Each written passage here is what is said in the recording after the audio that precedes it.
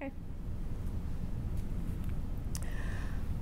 Well, hello. I'm Beverly Kelling. I'm the pastor here at St. Paul Lutheran Church, and I'm glad that you are joining us again for another Wednesday night Come As You Are service.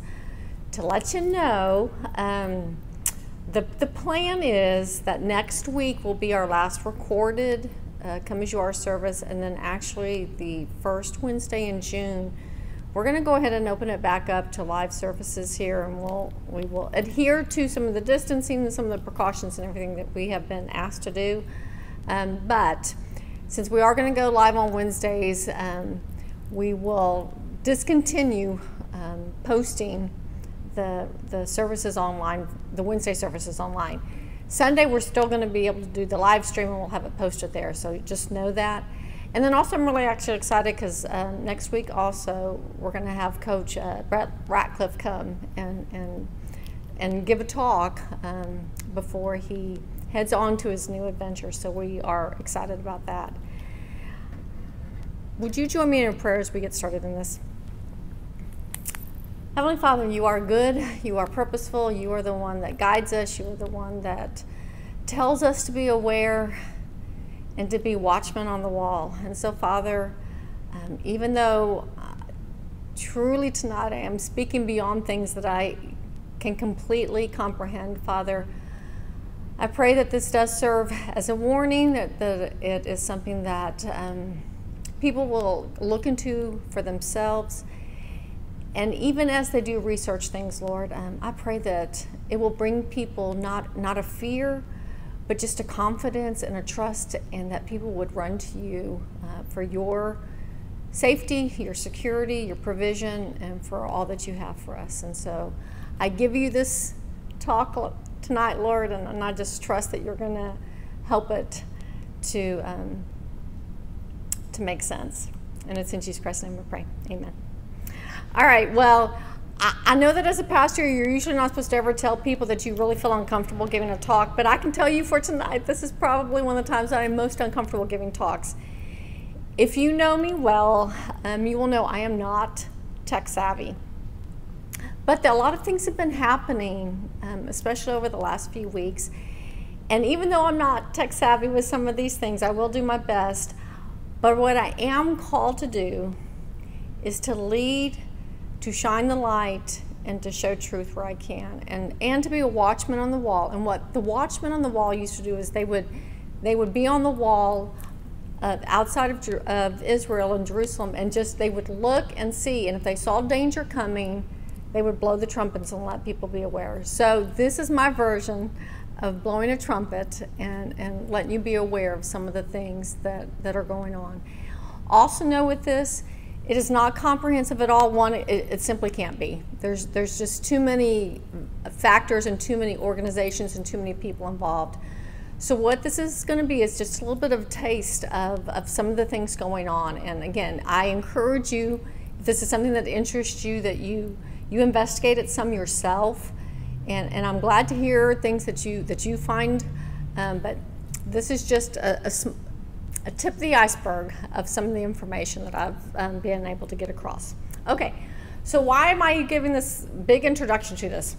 Well, because really over the past week, I had several people tell me, and I saw it myself, about this new patent that had come across. And on March 26, 2020, the patent number WO 2020 060606 was published. And it is a Microsoft patent for cryptocurrency. Now, part of the challenge with this is learning some of the words that are being used and the definitions for it. Crypto means hidden. Currency, we know, currency is something that you deal with, whether it's money or something that you can barter with or something that you can get some kind of service for or get some kind of payment for. And so Microsoft did this patent for this cryptocurrency. And what caught people's attention was the patent number of 060606. The reason why that caught people's attention is because in Revelation 13, verses 16 through 18, it says, and this was talking about the beast, about the Antichrist, And he requires everyone, small and great, rich and poor, free and slave, to be given a mark on his right hand or his forehead, so that no one can buy or sell unless he had the mark, the beast's name, or the number of his name. Here is wisdom. The one who has understanding must calculate the number of the beast, because he is the number of man. His number is 666. So what is this that has caught many people's attention? This is a graph of it, a diagram of it, and I'm not going to go into detail on this, but basically what this is that people would be implanted with some type of chip. And we have heard that the chip may be in some type of the vaccines that are being promised out there. And this chip would be implanted in someone. And what this chip does then, it actually records a person's actions and of course what they do. It also can come from other people and kind of program in what it wants you to do. And you might say that, okay, that sounds kind of far-fetched, but I'm going to use the example as I know of some people that on their phone even have an app that if they do a certain amount of exercise a week, that they get Starbucks money. So they're rewarded for what they are doing, and it's being input into some information. This is kind of the concept behind this chip, that it would be within the person, and it could be programmed, so to speak, to condition people ways to act. And if they acted according to those ways, if they reached those goals, they would get some type of like cryptocurrency. They would get a reward for it. And if they didn't, then they actually wouldn't get the reward. And so basically what this is, it would be a way for people that are willing to get implanted with this, because most everybody likes free stuff where they go, well, I'll do that if it means I can get this. And one of the people that I read, and I thought it was a good way to illustrate it, it said it's like where Fitbit meets Bitcoin, right? Bitcoin is that cryptocurrency that's out there. Now, what it basically will do then is this artificial intelligence server tells us to do what we're supposed to do, and if we do it right, you get rewarded with this cryptocurrency. And this again is the concern that some people are having with the vaccine. So here is something actually out of Rice University here in Texas, and it gives an illustration. It shows what this vaccine can do. It's not the vaccine that we're used to necessarily where we get a shot in the arm. This is a vaccine that would actually be put in, and once it is in, if you can see on the very right-hand side, there is an image that is still left. And this would be the image that would be the implant that you would have. Now, how this works out is this isn't something that's brand new. It's just something that all of a sudden the patent has come out that we are being made aware of. But back in May 2016, at the United Nations headquarters in New York, the inaugural ID 2020 Summit brought together over 400 people to discuss how to provide this digital identity to everyone. It was a defined, sustainable development goal where experts in blockchain, and blockchain is a recording, it's kind of the record keeping of cryptocurrency. So again, there's a lot of new terminology to learn on this, but it's a way that they are recording the currency that you are earning. Okay? Now this sustainable development goal is something that we've actually talked about before. This is the world goal, and it has 17 goals to transform our world.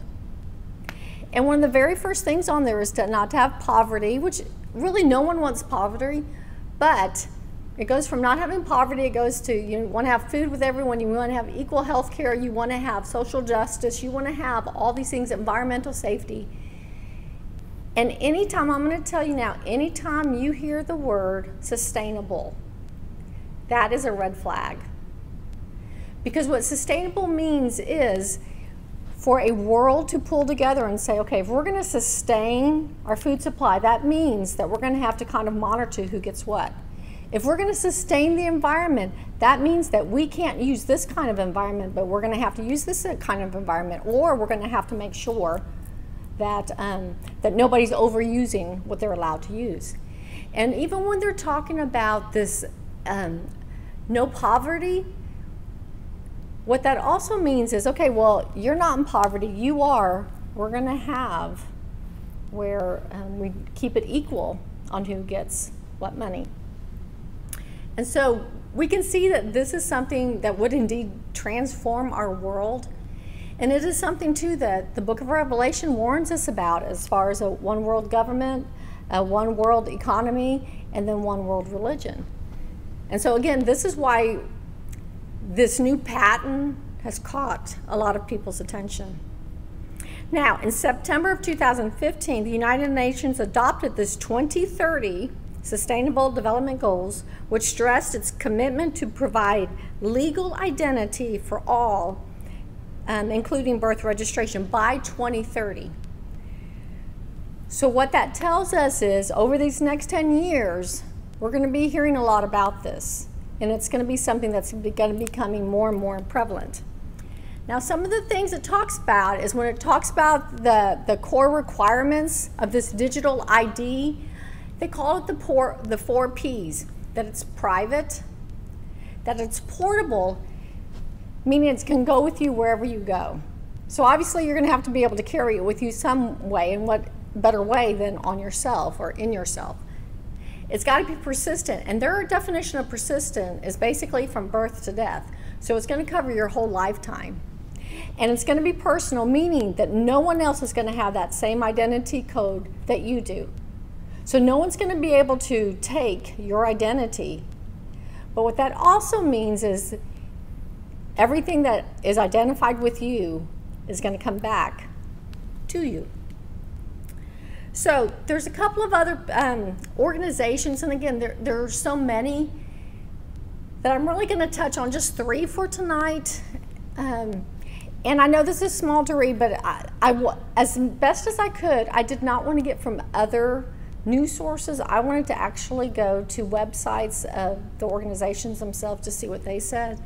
So on these, I have NEC, Simprints, which actually we're not going to discuss them tonight. We're going to do Microsoft instead, and then Gavi, that we're going to talk about. All right. And these are covering with this biometrics. Biometrics, again, mean body, and metrics mean some type of digital thumbprint on you. All right? And so what this talks about, it talks about they're going to use biometrics, this implant of some kind. And if I've highlighted some of the red things where it talks about who they partner with, but it has the opportunity to leverage biometrics to help millions of the most vulnerable children worldwide. What they're saying with this, it sounds good initially, but what they are saying is they're using this, and I say they, a lot of things, powers that be. What is being used here is everyone's desire to save children. And we want them to have vaccines, and we don't want any children to die. And so what they're saying is that we need to have some type of biometric, some type of implant in them, so we could actually see who's gotten vaccines, who hasn't, and we can follow them throughout their whole lifetime. And again, initially that sounds good if you trust the people that are doing it all the time. All right? And then it talks about at the very end, it says, it's already starting in Bangladesh and Tanzania by early 2020. And if successful, it will progress to linking children's digital identities with their vaccination records.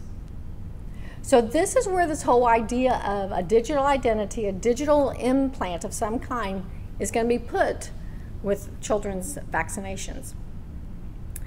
So this partnership was developed between it's Gavi, NEC, and then the Simprints to use the biometrics to improve the vaccine coverage in developing nations. Now, what actually is biometrics? Well, biometrics it's defined as a physical or behavioral human characteristic that can be used to digitally identify a person to grant access to systems, devices, or data. So instead of you going to the doctor, instead of you going anywhere and saying, giving the whole record of your history, what they can basically do is scan you, and it would pop up of who you are and what you've had, and it gets into, it starts with your health care. Examples of ways that biometrics are used. One are the fingerprints, and you think about that even on your phone a lot of times. You can just put your fingerprint on there and your computer on there, and it recognizes who you are. That's a biometric. It also does it by facial recognition, and we've seen that at different places too, that they can just look at your face, including your forehead, and they will be able to recognize you. And then obviously as one of the ones too is voice recognition. So who is NEC? Well, one of the things that NEC is they are one of these companies that is a catalyst for this global sustainable development that they're looking at, okay? And it talks about the 7 themes for social value creation. And if you notice on here, the very first thing is sustainable Earth. And again, that's what we talk about. What that encompasses is food, environment, population, all those things is what's considered sustainable Earth. That we have to make it where we don't deplete everything as the human race, and to make the Earth sustainable to contain the population, which means for a lot of people that there's going to have to be a reduction in the population. So again, anytime you hear sustainable, just take note of that, okay? And then you see with all of this, it really takes encompassing everything. There's nothing that is not affected in our lives that this would be a part of. Safer cities and public services, lifetime infrastructure, communication, industry, ecosystem, work style, and quality of life. So their website, though, the NEC group, globally provides solutions for society that promote the safety, security, efficiency, and equality of society. The website continues under this company's corporate message of orchestrating a brighter world. NEC aims to help solve a wide range of challenging issues and to create new social value for the changing world of tomorrow. Again, some of these sound all great, but if I may share, we already have our value as a child of God. We don't need another company. We don't need the world telling us what our value is. We have value simply because we are made in the image of God. Now, as I was looking through their website, there were several things that caught my attention, but this one in particular, and it's the one I wanted to share with you because I want you to see how something that really should catch our attention is made to sound like this is the greatest thing since sliced bread, okay? This was a cartoon that they had. And it was, you see a family walking into their house, and it said, what if you could use your face as a digital key? And then the story goes, the family arrives at their new home, biometric authentication makes life easy here too. The daughter says, you unlock the door with your face? Cool. The dad says, that's right. So we're never losing the keys again. And the mom says, that's not all. I can pay with face recognition too.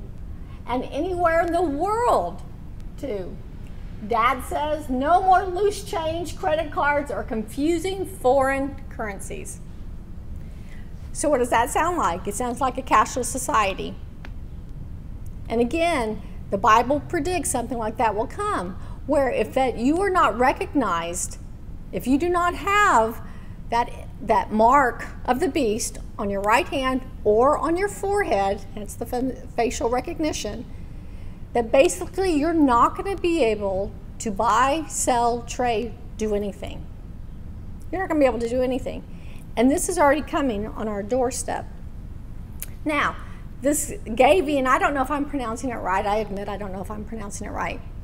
What that is a vaccine alliance. And this is the one that you hear a lot with Dr. Fauci being a part of.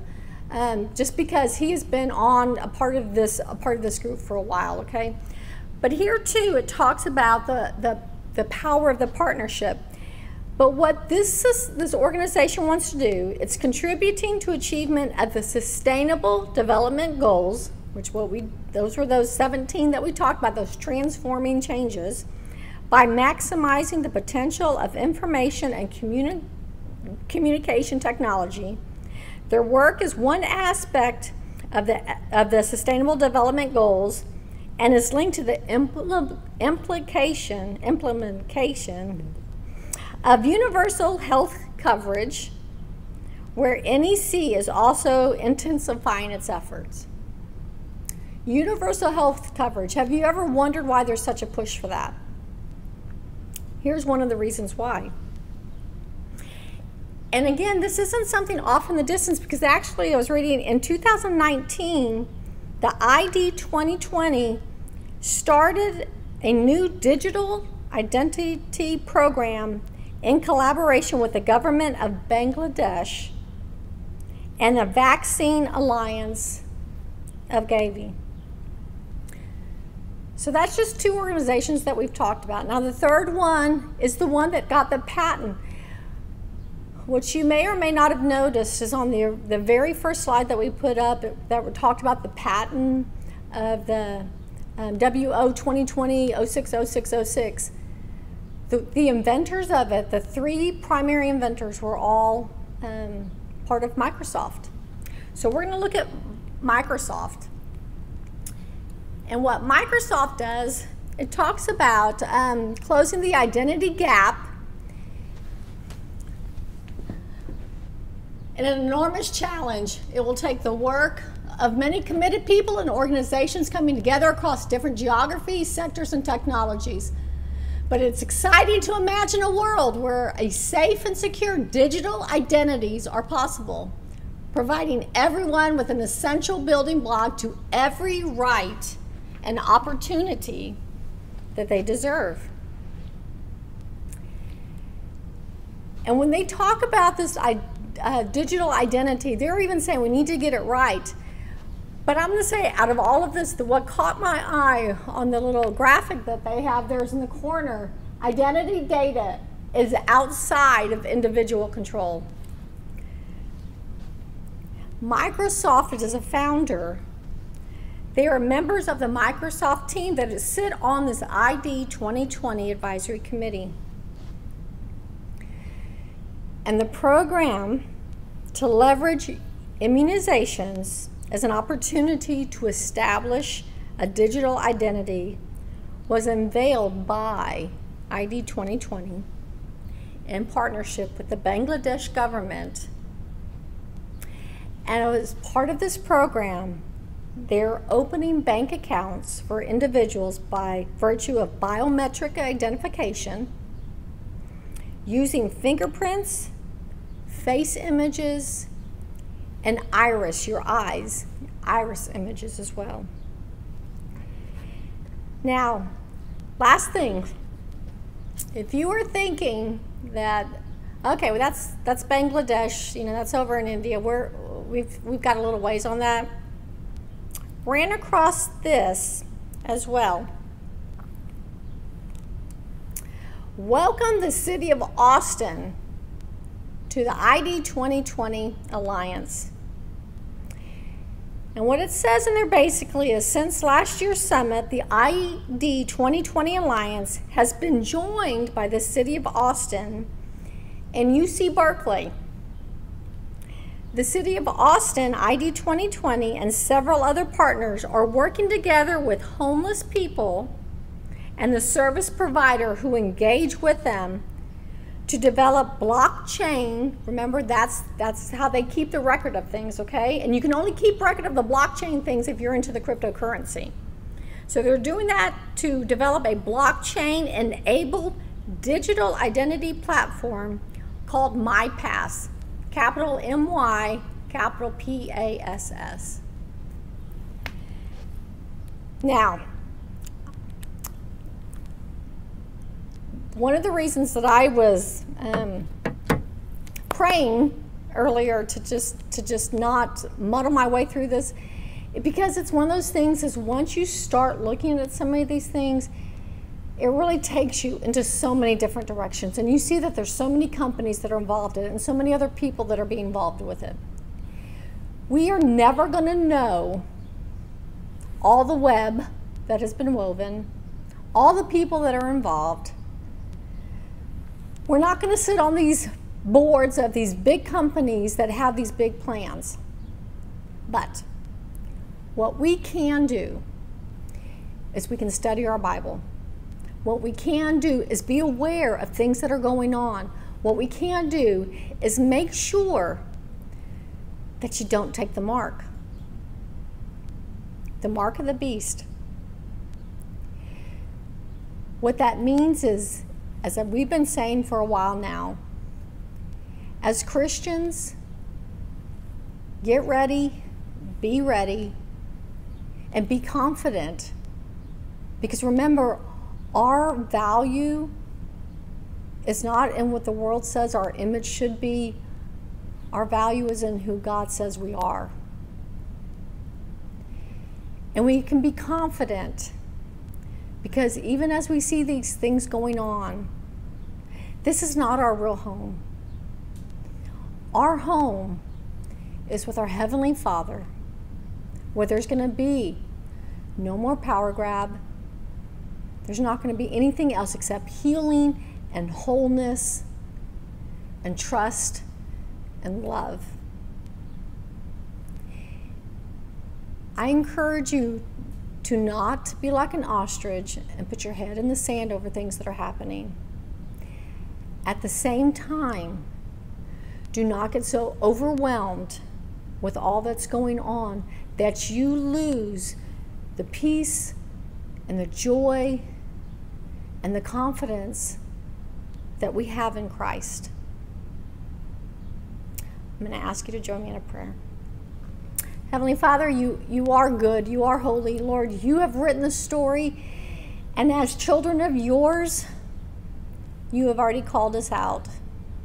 Father, you tell us to be in the world, but not of the world. And so, Lord, I pray that as we move forward into these times that are just kind of caught us off guard maybe a little bit, I pray, Father, that you help us all to be wise as serpents and innocent as doves. Help us to see things that are coming on the horizon. But Lord, let us not get fearful, but may it bring to us an urgency of people that we need to reach out to with the truth, with the good news of your word. And may it bring us confidence and reassurance, Lord, that there's so much more to life than the here and now. Father, we do continue to pray for the strength of the saints, of the believers, that we may stand strong in times that the ground is kind of shifting underneath us. Lord, we pray for those that are lost, that they may come to know you. Father, we pray for this nation, that strong, God-fearing men and women would stand strong. We pray for the lies to continue to be fallen away and removed. And we pray, Father, for a worldwide, not digital imprint, Lord, but a worldwide revival. Lord, we are beyond thankful and grateful that our life is in your hands. So, Father, we take a day at a time with great confidence in you. We love you. We thank you. And thank you, Lord, for letting us know ahead of time what was going to come. And it's in Jesus Christ's name we pray. Amen.